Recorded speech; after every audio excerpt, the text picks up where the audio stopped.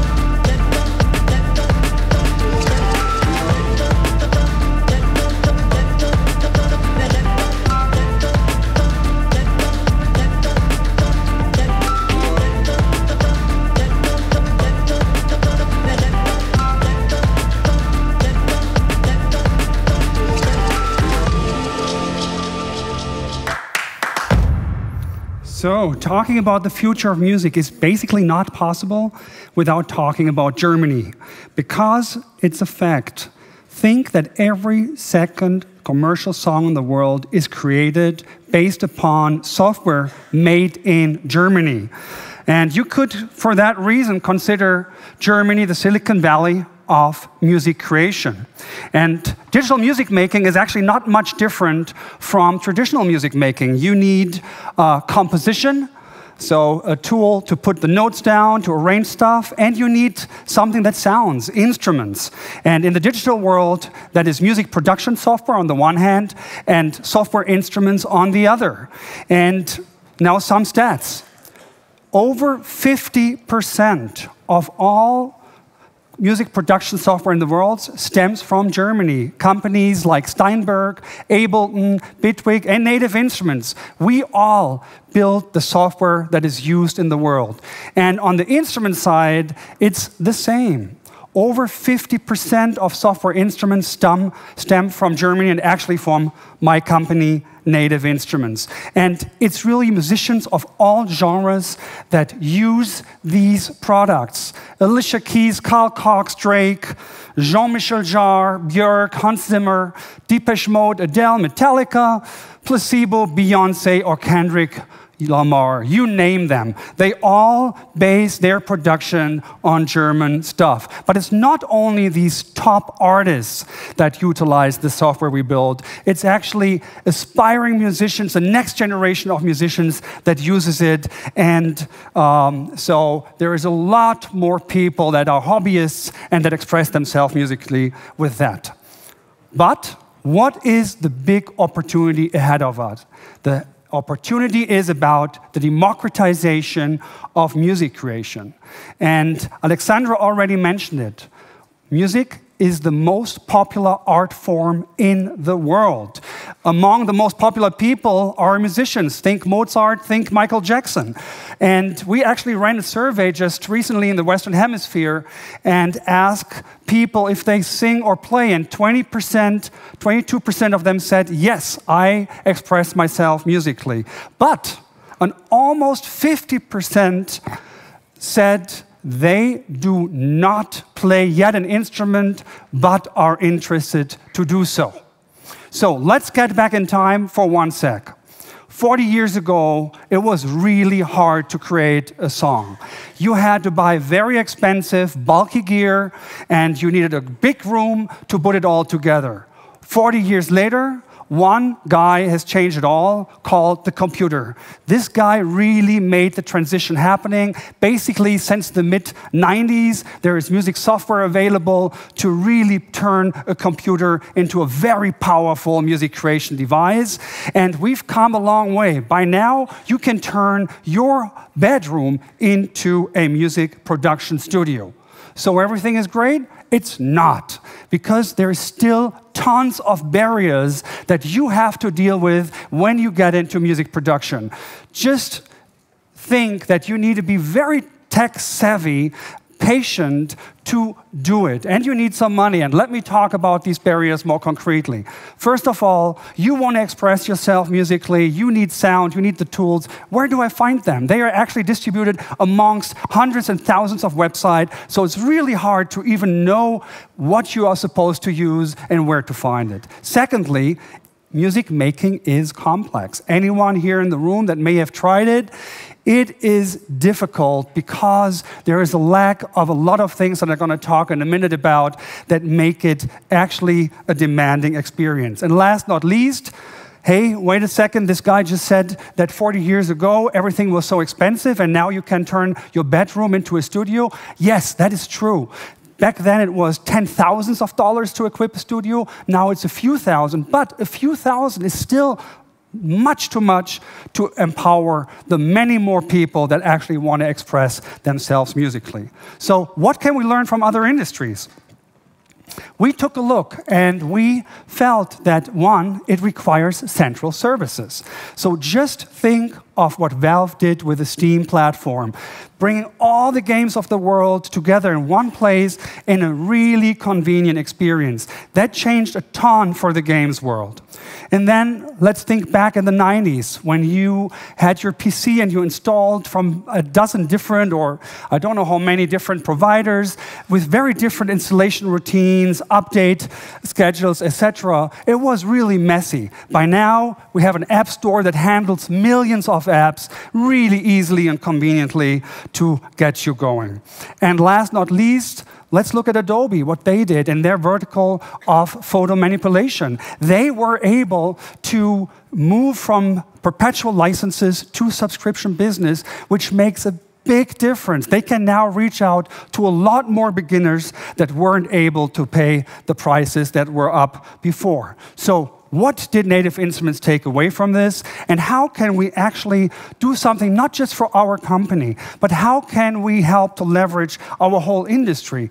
We believe we've got a couple of solutions in place that can help to really democratize music creation. For one, as a matter of fact, just 5 days ago, we launched a place called sounds.com.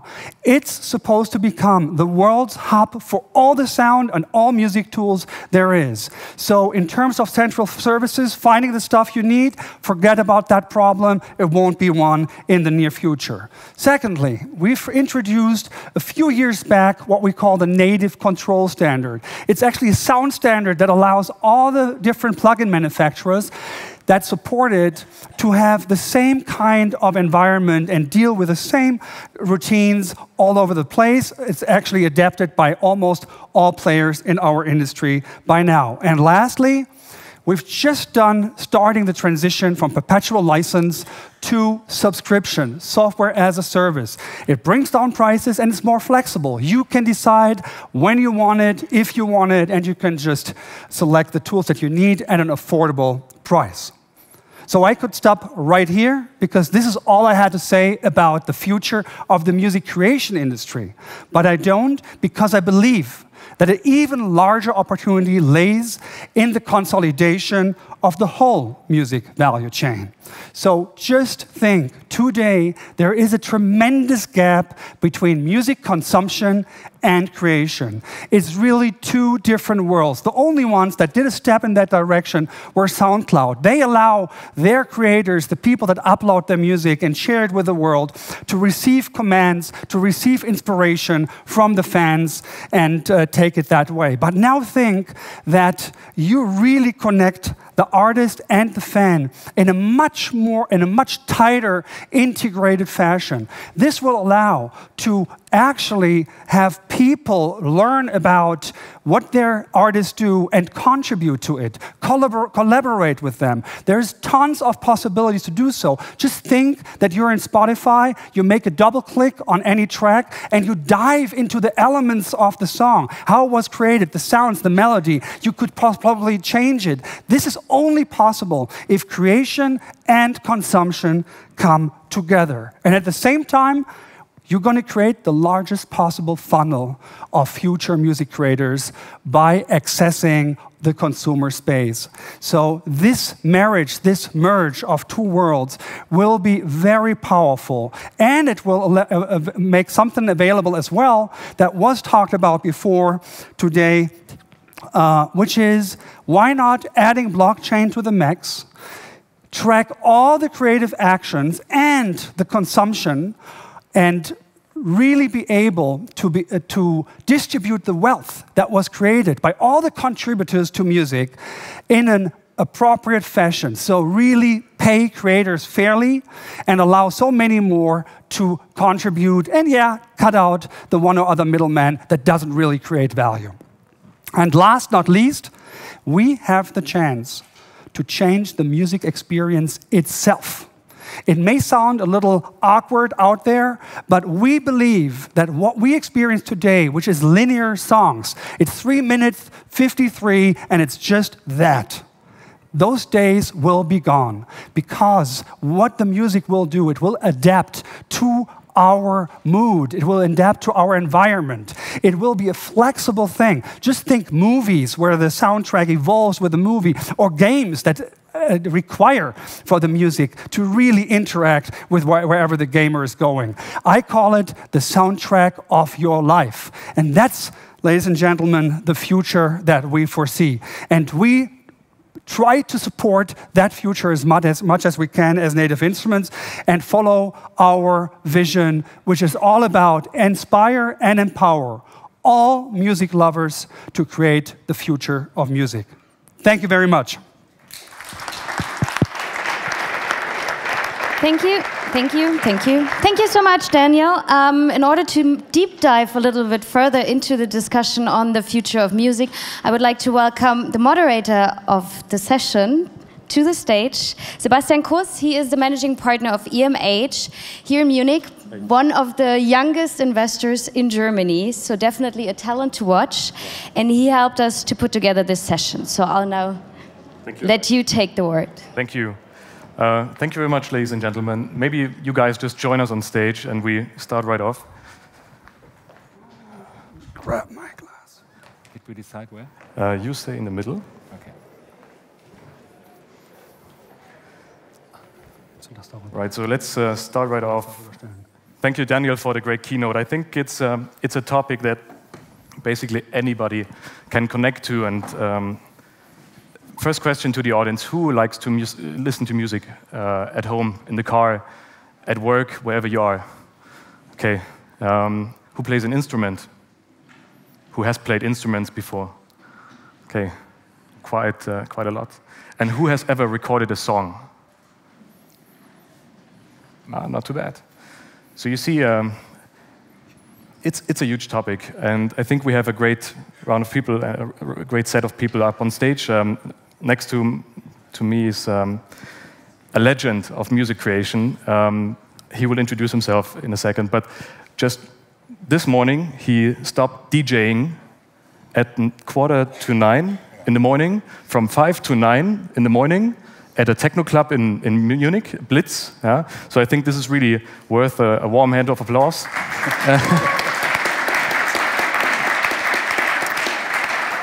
Yeah, and Daniel, why don't you just introduce yourself very quickly? Yeah, my name is Daniel Miller. I started Mute Records in 1978 as an independent 7-inch only label at the start, specializing in the new burgeoning electronic music field. I've had the pleasure of working with some really great artists, including Depeche Mode, Moby, Nick Cave and the Bad Seeds, Goldfrapp, Richie Hawtin, and over the years, many, many others. Great. Yeah, it's a legend, really. He's really very humble, but he was the guy producing the albums of Depeche Mode, and I think this is really a change to the whole music industry. It has been a tremendous change for industrial music and electronic music from the UK. So thank you for joining us today. Thank you for inviting me. Yeah, you're welcome. Hi, I'm Mate Galic.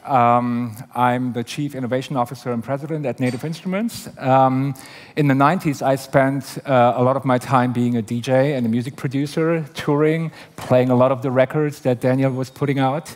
And eventually, because of my passion for techno music, it really led me towards the companies that were emerging, trying to build new tools in the digital space to help to actually progress the music. So this is how I joined Native Instruments. I'm there by now almost 20 years and have been involved in designing and developing most of our products. And I'm still there looking out for new technologies and products to expand our portfolio. So I think he's a legend too. In the 90s, he was one of the early childs of the techno movement in Europe. And he was also a TV host with Heike Makatsch on Viva. Yeah? So crazy times back then. But I think this is also a great combination to see two different generations of music legends on stage talking about the future of music, which is, as we saw from Daniel, a very interactive future. So Daniel, maybe... Actually, I can confirm wherever we go, someone approaches us and says, hey, I know you. Yeah. Then they bring up either the club or some of his TV experiences. So my own background is, I used to work in the advertisement business, ran a graphic and web design studio, and actually was glad to be able to follow the whole transition of the pre-press industry to desktop publishing in my former career.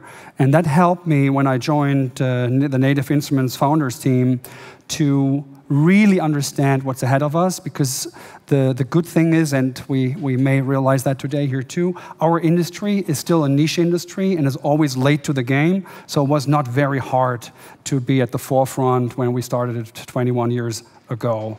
And ever since, I run Native Instruments as a CEO. Great.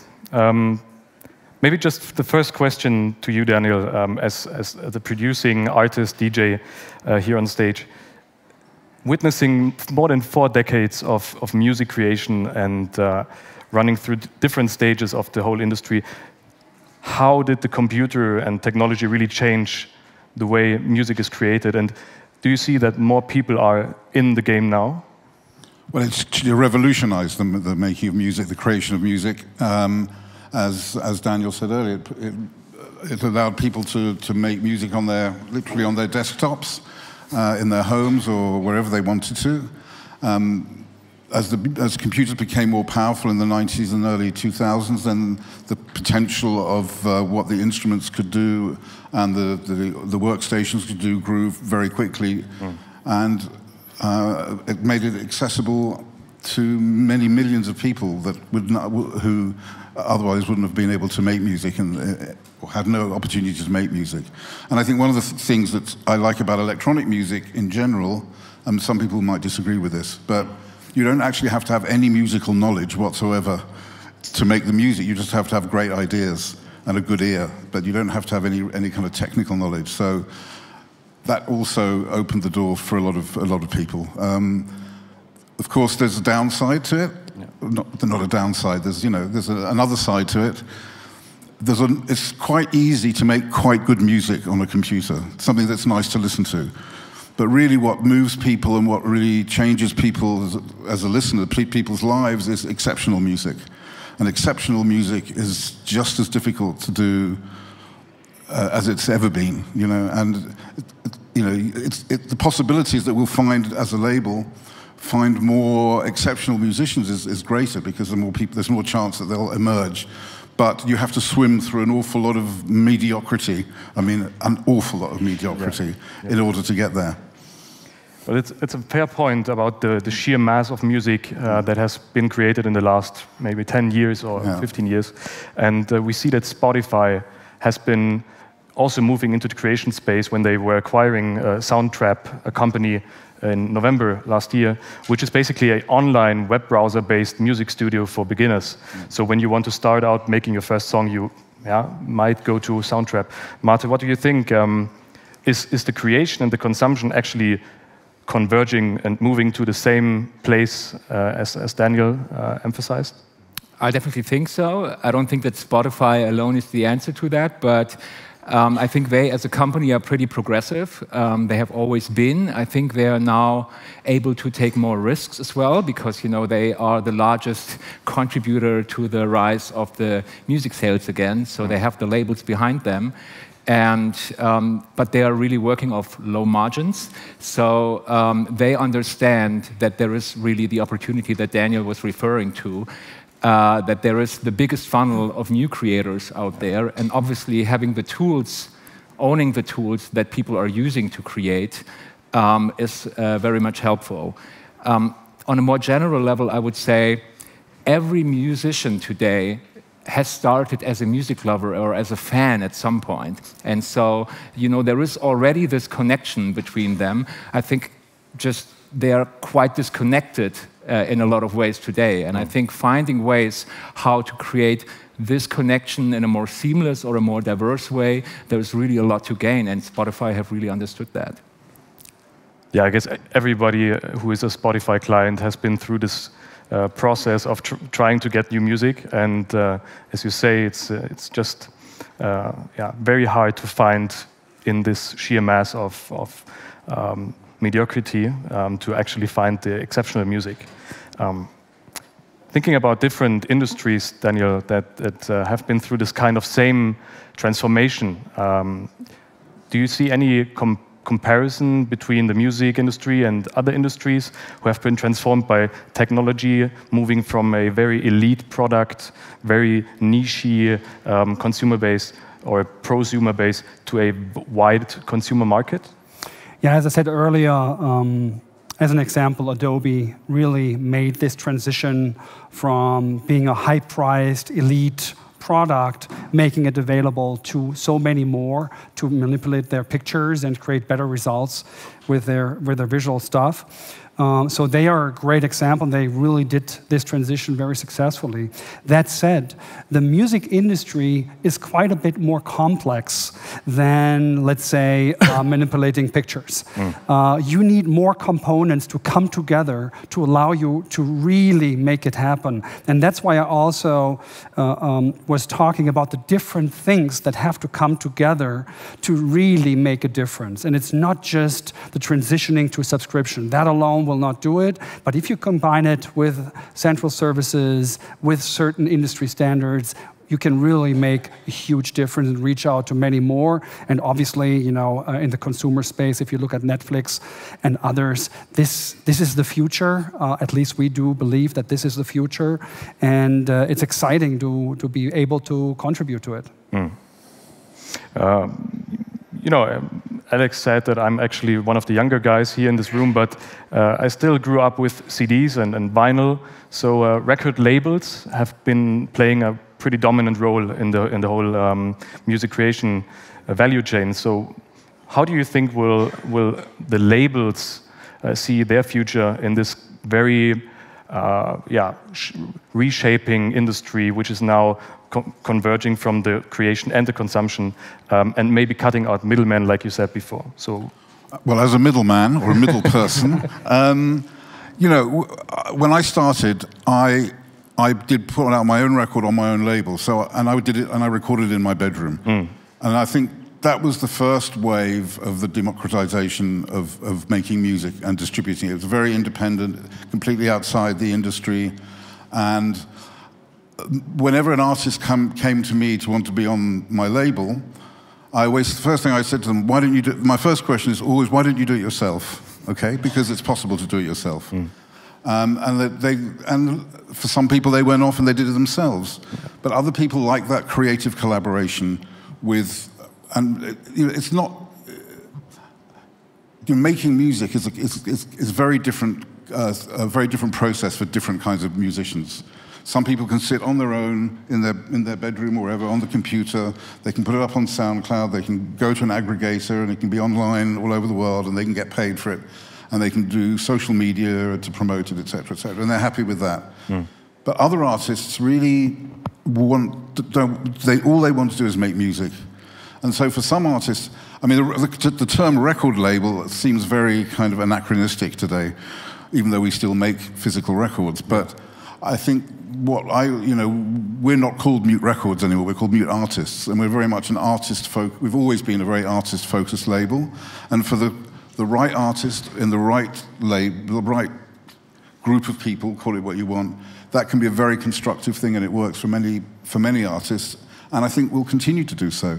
And I think, on the other side, people putting out their own music and distributing it themselves will grow as well. I think all these things can live in the same universe. I don't think it's just for certain artists, those kind of services are really important. So, do we still need artists in the future?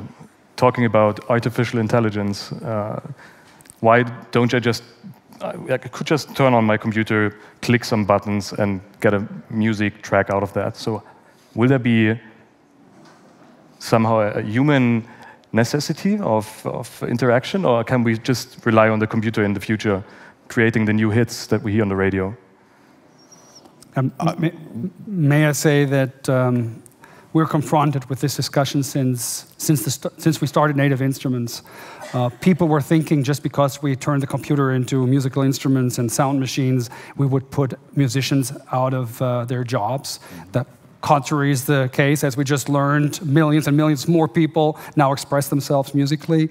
And in the end, we have a strong belief that we just need to help the musicians to express themselves, and AI is a very powerful tool that can exactly support that process. Let me give you a non-AI but very simple example from the DJ world. Actually, you used it last night. I don't know if you use the sync button. I think you do. You have to. The sync button in Traktor.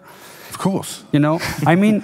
I'm not into this syncing up records business. If you recall, a DJ has to beat match two records. That's traditionally how it's done. And in Traktor, our DJ software, you just click one button and it's matched. And people go like, wow, you put me out of place. I have no job anymore. I mean, you really destroy DJ. But the reality is, you just focus on other stuff and not on beat matching. And I think this kind of advancing music by allowing people to add different elements on top and taking care of others that may be simpler to be done by a machine, that is where I think things are going. And it's not a replacement of the artist, but an enhancement, a support to express themselves in a different fashion. Or am I wrong with that? I mean, I remember when, as I said, I started with electronic music, and at that time, the Musicians' Union in the UK banned their members from using synthesizers because they thought it would put people out of work. Actually, it created a lot more work for musicians because there were a lot more musicians. And so, so I mean... 80s. I mean, I don't know, of course, it's going to be, it already is possible to make music just by tapping in a few parameters and then let the computer do it. But I think, I think there will, I never say always in this world, but for the foreseeable future, humans will still be making music alongside computers, I think and with computers. I think it's also because the perception of what is original is changing. I believe that actually automation and certain things that become easier are actually driving creativity with new creators to actually do stuff differently. I think that is really progressing music. And so on the one side, there's a lot of people that may find it easier to get into music making. And on the other side, there's people that are thinking about, hey, that has become so easy, how can I actually take it to the next level? I think that these two dimensions are actually helping each other, and they're not contradicting with each other.